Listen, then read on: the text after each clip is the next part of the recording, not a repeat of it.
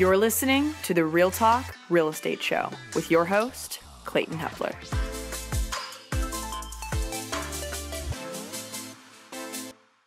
As the owner of Kahuna Investments, Corey strives to provide his investors with stable returns and long-term capital appreciation by buying simply multifamily apartments. Now, Corey has actively managed and operated over $95 million in real estate across the country, and he has a specific wheelhouse of the student rental niche. He's also an author of Copy Your Way to Success, Standing on the Shoulders of Giants, and host of another podcast, the Multifamily Legacy Podcast.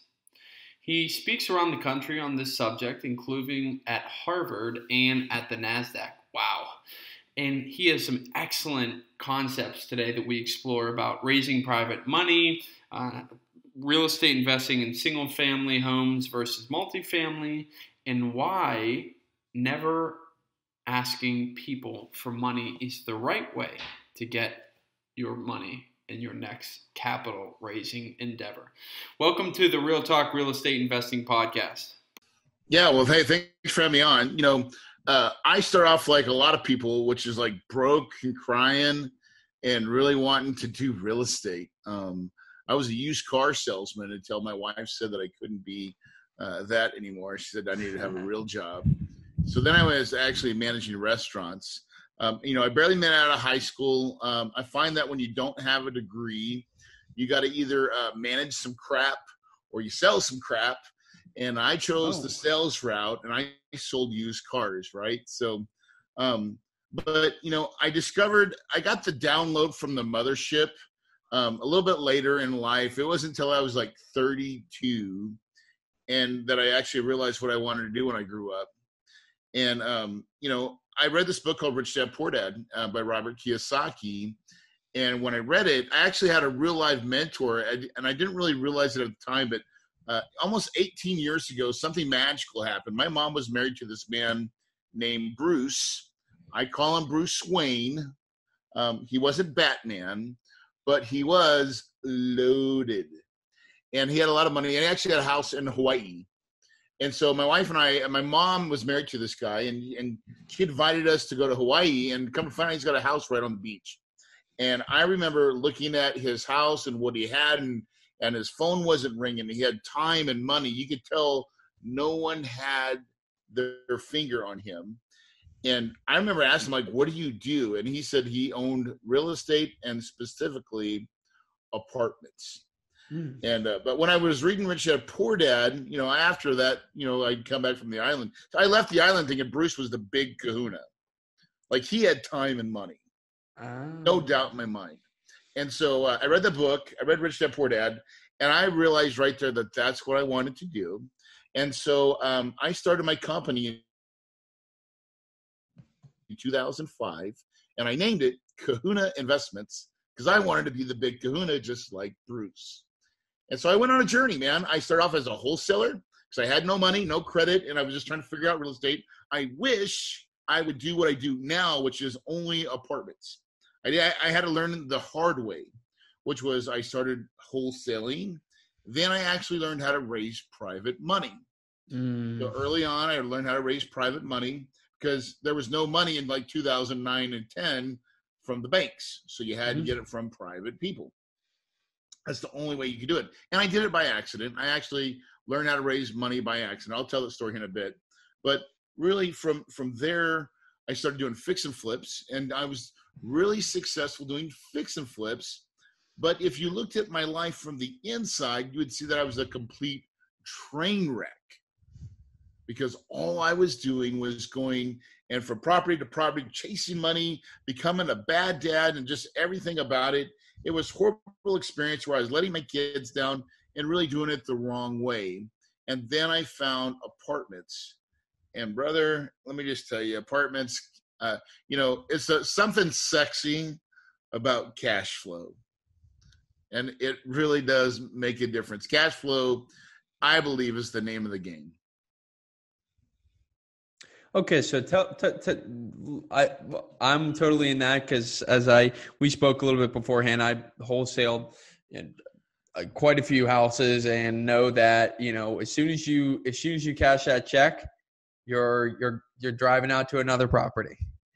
And every day you got to start back from zero. So I'd like to hear a little bit about your experience with raising private money, especially because a lot of the people, like I said, that listen to this podcast are millennials. They're younger. They're at the fundamental steps. And I like one of your concepts that the right people always self-select. Can you go into that a little bit? I think it's really helpful. Boy, brother. Hell yeah, you've been reading my book, haven't you? Okay, so listen, and listen, everybody that's listening, hold on for a minute, because this stuff right now that I'm going to talk about, you should really pay attention to, because out of all the things that I've figured out in my life, the one thing that really moved the needle the most is this coming up, right? Is the ability to raise money. I'm assuming, just like everybody else listening to this podcast, when you start, you're broke. And after one deal, you run out of money. Even if you think you got money, you'll run out of money. Okay? So we're all going to need to learn how to raise capital. But it's not going, everybody thinks raising money is going to the bank or going to the private money lender or hard money lender or those expensive places, because he who has the money usually sets all the rules, unless you find the right kind of people. I would say there's lots of ponds to fish in, right? And you want to fish in the people that are looking for people like us. And so let me equate that to what that means. So when you're doing deals, whether it's even flipping, or specifically in apartments, let's say you have an apartment, 12, 20 plex, you need $500,000. You may need 5 people with $100,000. And the best way to illustrate this is just to tell you how I raised my first piece of money, right? I was wholesaling, and I was just making like $2,000 or $3,000 a deal wholesaling. Yet I was working with these guys that were rich, that had lots of money, and every time, and I was managing their rehab, so I was doing all the work. But these guys were making $30,000. Corey Peterson was making $3,000. Not fair, in my opinion. And so I raised my first piece of money by accident. I was playing racquetball with one of I used to be a financial advisor, by the way. I actually got smart and actually learned how to pass the test. And I passed my Series 7, like by 73. You need 70 to win, and 73 is what I got. So I just studied a little too much. But I passed that. But I learned from that company all about raising money. And this was one of my old ex-clients. And I didn't think he had any money. And so I wasn't asking him for money. I was actually asking him for help. So his name was Carl. I'm playing racquetball with Carl's older guy. He's like 65, still beats me, by the way, sometimes on the court. Guy's really good. And so I was like, Carl, man, you're watching me wholesale these deals and everything that I'm doing, because we shared about business a lot and talking. And, I'm getting these deals, and then these guys are making the money. I want to flip the script. I want to make all the money. I want to pay interest, kind of like the fee that I was making. I could give someone like a note and deed of trust. And Carl, you live in a retirement community. Do you know of anybody that would want to do that? And so he was like, well, I'll go see and we'll see what I can do. Well, the next day, guess who calls me? It's Carl, right? And he's like, hey, Corey, hey, do you still want to do that 12%? And I was like, sure. And in the back of my mind, I was like, man, Carl found somebody. He goes, well, Corey, you don't know this, but my home is totally paid for, and I can borrow money at 3%. If you give me 12, I can make a spread. How much money do you need?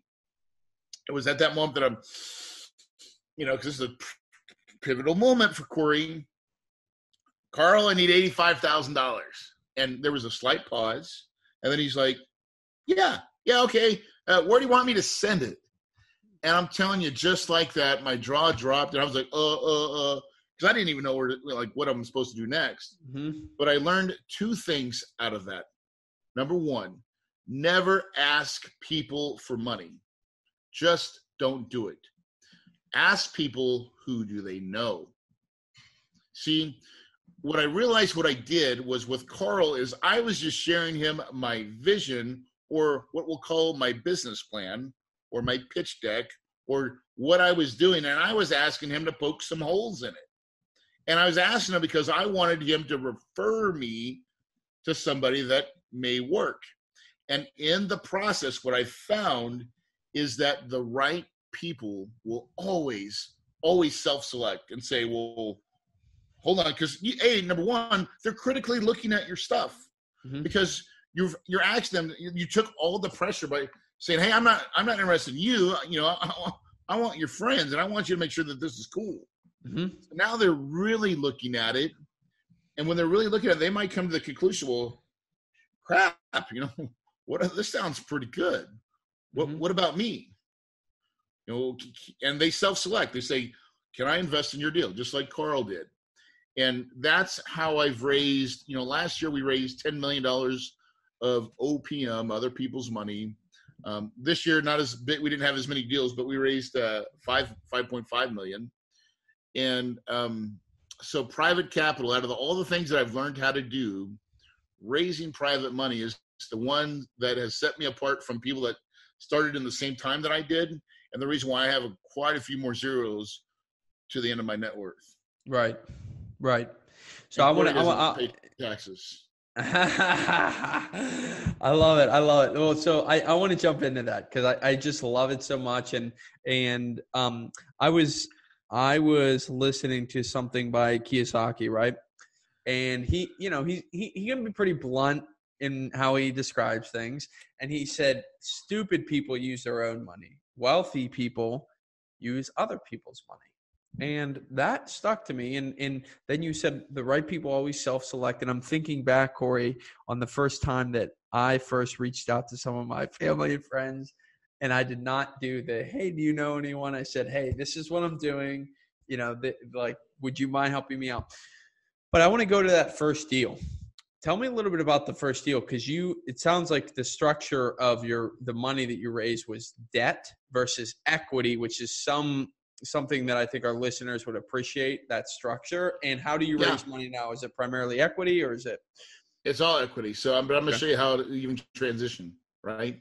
So for anybody that's out there fixing, flipping, and you're just trying to figure out how to get some more money, like, first of all, there's two things you need when you're raising money for single family homes. And then I'm going to talk about multis too. Okay. Cool. So you need what's called a private money program. See, once I discovered Carl, because I equate that to like going into the telephone booth as like Clark Kent. I mean, this is not good for millennials. Maybe I'm going in as freaking Thor. I don't know. But I spun around and I come out Superman. So again, Superman's who my guy was, right? Superman. I come out as Superman. And so, but the truth is, you know, when I opened up my eyes and said, hey, there's got to be some people out there that are really raising capital. And what do they use? What do they have? And what I realized is they have a private money program. So this is for single family homes. Is you want to have a private money program that just kind of says, here's how we take money. Here's our process. And here's what we pay. And in other words, it's your rule book. Here's how people work with me and how they give me their money. And that's really, really valuable, by the way. And then the second is your credibility kit, which is just your before and afters. So it could be like, here's what I do. I buy crap like this. I fix it up and it looks like this, and I sell it and I make this much profit.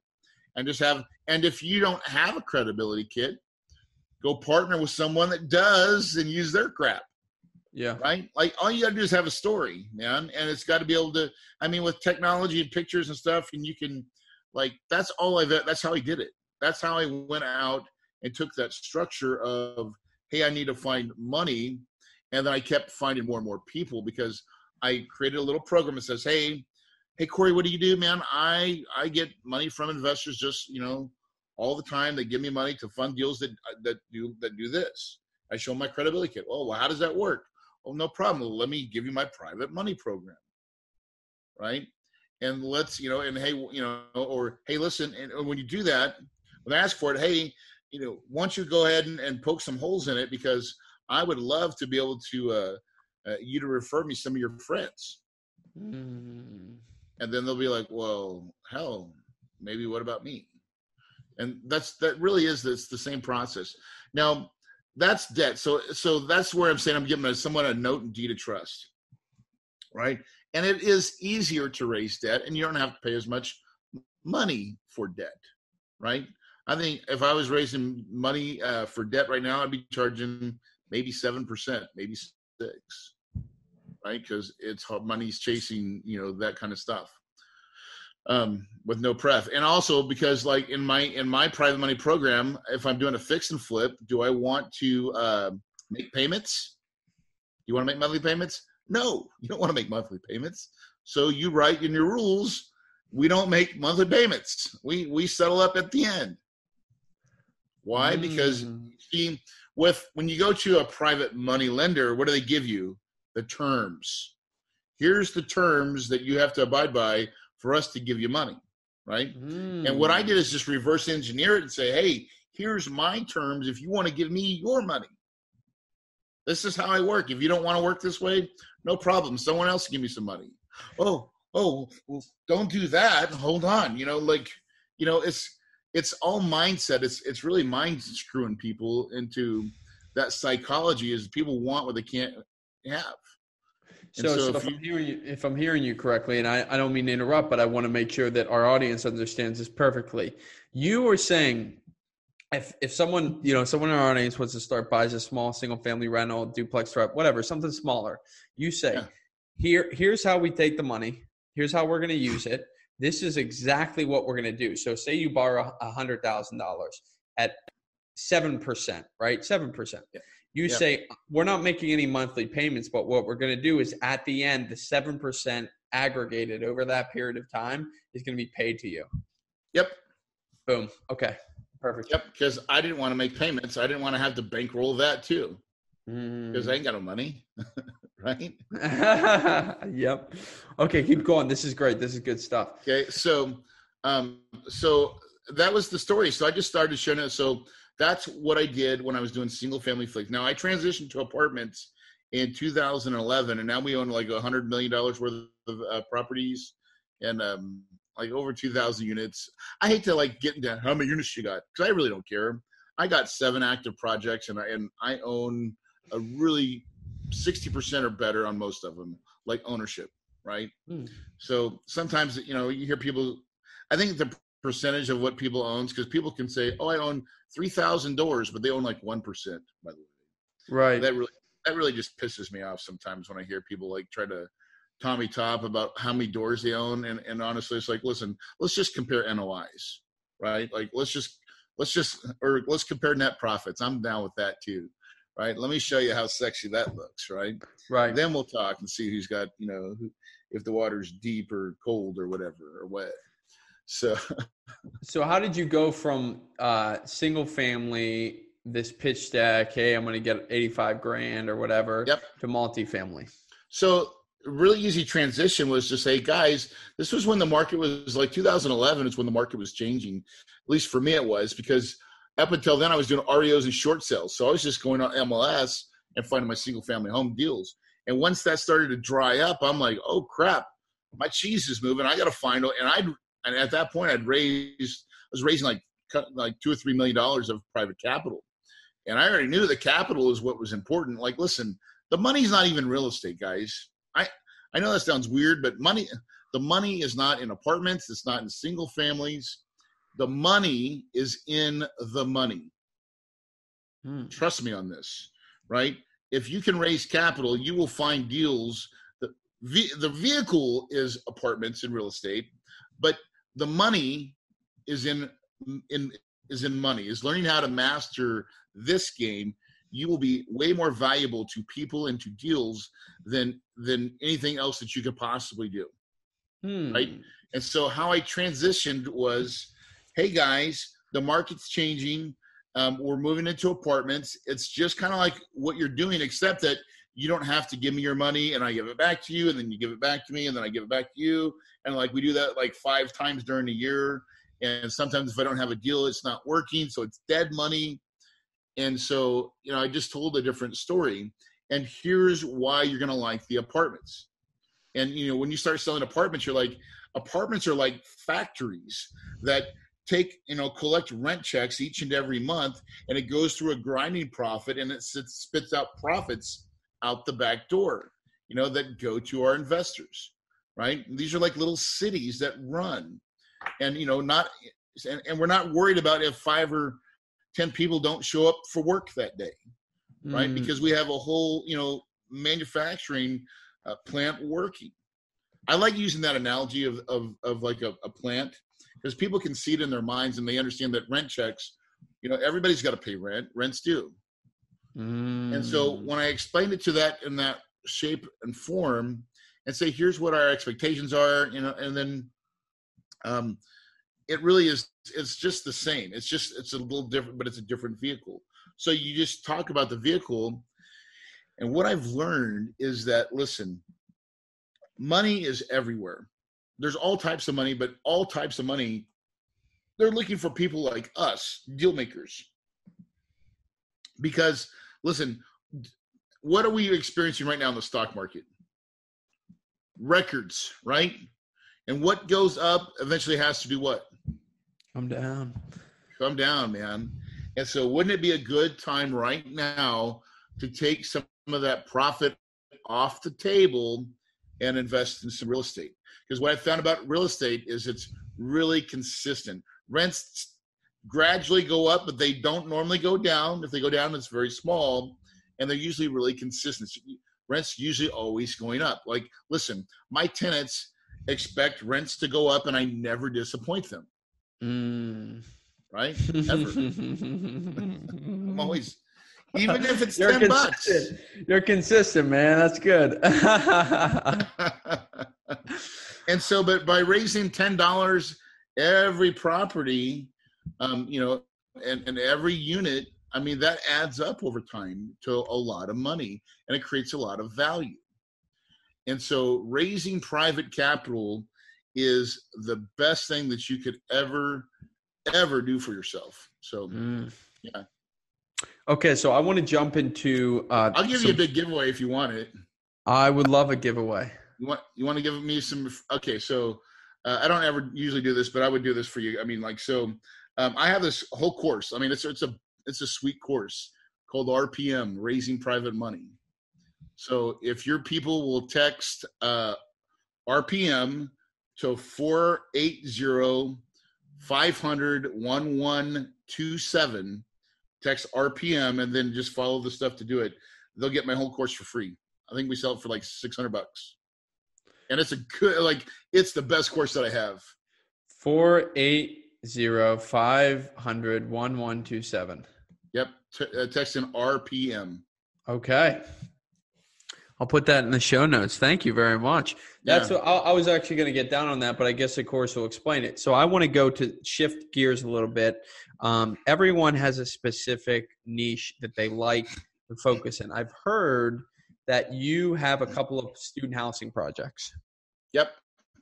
Half of my portfolio is student housing. Yes. So could you tell us a little bit about your reasoning behind student housing, why you feel really comfortable with that niche? First of all, I'd like to first go into what made you attracted to that. So our listeners can say, okay, Corey is accomplished. He has over $100 million. But most importantly, this is how he thinks about how to go and look at deals. Yeah. So I started with, doing 70s and 80s, B and C class properties. But with the student housing, we've just been able to pick up some newer vintage, like 2006-ish properties. Now, student housing is rented by the bed. And so you've got to have a management company that can understand it, right? Because it is very much a one-time shot at the whole lease up. So in other words, fall semester for college is, June, July, August, 3 months. You have 3 months to kind of rent up the whole place. And now there's still you have, freshmen, sophomore, juniors, seniors. So they tend to stay for a little bit. But it's really a very intensive process. But here's the great news about that is it's a very easy business. Now, for us, when we buy student housing, proximity to college is everything. We will not buy a student housing deal unless we're like right across the street. Now, most of our student housing projects are not in these big ass schools, right? Like they're just Division II schools. That's fine with us. We don't need to be at OU or any of the big Ohio State or stuff like that. Yeah, right? yeah. But there's lots of colleges out there, but we typically will get a nicer, newer vintage, and I like that because it's not as much maintenance. And then, but if you will go get to know the athletic director, everybody in financial aid, and everybody and all the coaches, that's what our managers are tasked to do, because they'll want to see if you have a property really right next to the campus or the closest to the campus after any of the college housing's done. You will compete, right? You will compete, and a lot of those students that are the coaches' kids, they're going to want to live at your place. And the athletic director, they want to make sure their students are safe. Their athletes are safe. And so if you can have clean, safe, disciplined properties, we call discipline, that's a big part of what we do, is, we don't want smoke and joke and we want kids that want to go to school and study and have a good college experience. But we're not letting the keg parties happen at our place. Right. We shut it down. And part of how we do that is we make our managers live on site, and our maintenance guy lives on site, because we have to own that product. We have to be really involved in it. But the reason I love it is because it creates a lot of income, right? I mean, if you can, like, we took over a property 3 years ago. Our first student housing is 508 beds, and our total income was around $195 a month. That's where it was averaging under the old leases. But when we had our fall semester and our turn at bat, we went to $225 immediately. And all we did was fill it up, like, completely. So that $195 to $225 is $30,000. 30 times 12 is, 360 divided by a 7 cap is $5 million. I was going to say, whoa. So we made $5 million just by filling up the property. We didn't even raise the rents. We're raising the rents now. But all we do is fill that property up, and we're making some gang load of money, man. That's awesome. That's awesome. Well, that's interesting, and I'm sure hit Pocket National Bank, man. We're in that. That's a game that we're all trying to play, right? Yeah. Okay, so I'd like to jump into a couple of our fire round questions. These questions have been found to really help our listeners learn a lot about you quickly and provide a ton of value. Let me take that back. I don't like when people say provide value. Opportunities for them to learn. So what's your real estate superpower that makes you a deadly, really successful investor? I hold the BMF title in raising capital, bro. And if you know what BMF is, I know what it is, brother. Okay. And I love that that we'll have the opportunity to look into that. Your course, which I'll put in our show notes, and most importantly, going to someone and saying, "Hey, would you take it upon yourself and give me advice?" Because I need your help, man. I need your help. Especially as millennials, how powerful is that, right? Like, listen, you don't have to have it all figured out. The whole thing that you got to be the smartest kid on the face of the earth. Listen, I barely made it out of high school. I've spent my whole life learning from others and saying, "Hey, man, I'm like special needs over here. I need some help. Can you poke some holes in it and see if did my math wrong?" Right. And I've always got good results from it, man. There we go. I love it. So what's your number one recommended, besides your own, real estate book? I would say I like Richest Man in Babylon. And what I pull away from that is 1/10 of everything I make is mine to keep. A lot of people are good at making money, but are they saving any of it for themselves? And I truly believe you got to pay yourself. So I found this question, the next question, to be really helpful in painting a picture. Let me give you one more too. Yeah. Another one is called "Turn the Ship Around." Turn the ship around. It's called. It's a book that's about this submarine captain that really created the USS Santa Fe, and he really talks about how he created a different culture of like a leader type of mentorship. In other words, when you have employees, when you start taking on people, that you want them to be like thinking. You don't want to be just like the boss and you got to give direction and give them answers. You want them to be proactive to where they're already thinking the answers and bringing solutions to you. And that's like a leader type of community. So that's a turn the ship around. I got that. So what do you use? I love to ask this question because, again, this gives a lot of context. When you're starting out and you haven't done real estate ever, you're like, okay, I just someday maybe I'll achieve it. What do you use all your wealth? Is there a specific thing that you like to do that maybe you weren't able to do whenever you were wholesaling, and now that you have $100 million that you could do? Shed a little bit of light for our listeners. I have a term that I call supplier of fun. Okay, listen, I am past the days of I got to make a paycheck to make money. And honestly, money doesn't even excite me anymore. But supplier of fun, now that gives me purpose. And just so you can understand what that means is like last year we went to Hawaii and I brought 10 of our neighbors and I paid for everything. They actually wanted to pay for their flights. So I let them pay for the flights, but I paid for the sweet house right on the beach and all the stuff that we did.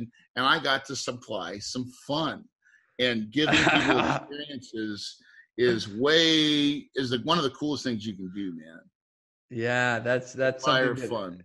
I love that. I love it. All the response is always so cool because people are like, let me tell you this tip how to do this fundamental thing. Really, it's like, why do you work out? Why do you do this? You want to look sexy to work out. Number one, okay, cool. But like you want to be healthier, but you really want to look sexy. What do you do with the money that you make from real estate? You're the supplier of fun. That's awesome. So what was your biggest challenge in real estate getting into the multifamily state? Or learning how to fail. Learning how to fail. What I've learned is that you have to embrace failure, and it's part of the growth. I've not just failed one time, I've failed a million times, man. I've made so many mistakes. I've made every mistake, I think, maybe sometimes twice. And, but I'm so more, they call that experience, by the way. Experience is the summation of your success and your failures. But I always say, what do you learn faster from? From your failures, man. Mm-hmm. You learn ways not to do crap. And so you try it a different way. And so I've learned to, and in the beginning though, that was hard. It was hard to face failure. And like, I'm still a human being. I'm not a Superman. Right. And my, when adversity really comes, it's very challenging in the beginning to say, I am, and I can, and I will, and I must. But you still got to go do it. You got to find it deep inside and really have that resolve. It won't feel good. But as you start getting into it, and here I am, I'm 46. I got gray, bro. I'm not a millennial, right? I'm an old fart. But my mind is still active and is sharp today, probably even better. But I look back at those times that were tough and hard, and those memories are the best, man, because I can look back and say, damn, that's bad. I don't want to say that. I don't want to cuss. But I mean, you know what I'm saying? Like, it is, dude. Like, that's the best feeling. And listen, and because I came from nothing, I'm telling you, no one can touch me, bro. Like, there's not a person out there that put their thumb on Corey Peterson, because you have no idea where I came from. And listen, I'm living my best life. Mm-hmm. So, but I had to learn how to fail and do it with grace and understand that was really just part of the process. The supplier of fun. I love it. So before I ask you my last question, how can our guests get a hold of you? The easiest way, two ways. One, you go to my podcast, Multifamily Legacy Podcast. We got lots of good stuff out there. And then if you want to go to kahunawealthbuilders.com, that's my website where we have some like a quick start workshop and some other things, whatever. But yeah, we're out there. Cool. What drives you to keep investing and growing? I love the game, man. Like, listen, I don't know about you, but like I grew up playing Monopoly. I love the game of Monopoly, man. And I finally learned how to just buy the red houses now, right? That's all I do is buy the red. And honestly, if I don't even have like a goal anymore, it's just saying, hey, listen, if I can do 2 or 3 projects a year, man, even if I only did just one, like last year, 2019, we only bought one deal, and that was fine. I just like playing Monopoly, and I can probably play Monopoly for life. At my pace and my rate on my terms, I don't think I'll ever do it until I die. Like, stop, because like I'm not working too hard, and I enjoy what I do, and I just like playing the game. I like doing something, and I like to travel a lot too. Hawaii. That's it, bro. Yeah, we Corey, go beach, bro. Thank you so much for your time. Really appreciate it. I'm going to put, again, Multifamily Legacy Podcast, all the notes that I have, and the text message so that our listeners can get that bonus. I really appreciate you sharing that with us. That's it, bro. We go beach. Love it.